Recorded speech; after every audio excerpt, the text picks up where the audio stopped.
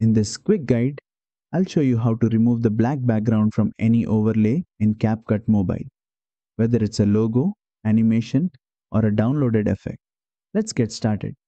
First, import your main video into the timeline. Now, tap Overlay and add the image or video with the black background.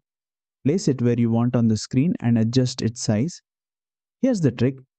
Tap on the overlay clip to select it, then scroll through the bottom toolbar and tap on Splice.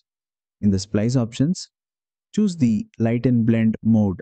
Instantly, the black background disappears and only the bright parts of your overlay remain visible. If the Lighten mode doesn't give you the perfect result, you can also try other options like Filter or Screen depending on how your clip looks.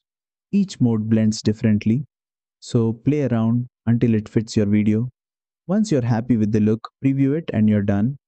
This is perfect for making light leaks, glowing logos, or animated overlays look clean and natural in your video.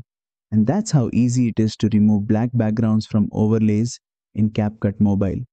If this tip saved your edit, be sure to like, share, and subscribe for more CapCut Mobile tricks and effects. See you next time.